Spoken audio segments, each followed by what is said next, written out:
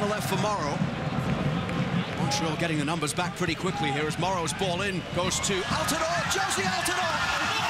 Evan Bush couldn't keep it out, and Jozy Altidore ties the game 6 minutes after half-time.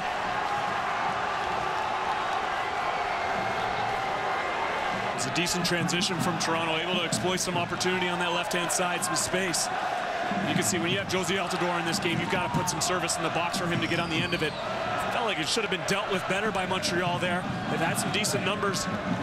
Simon doesn't really time it well, and Oyongo gets on the wrong side of Altidore. And the big fella's able to shield off Oyongo and just kind of ease it in with that right foot and that toe.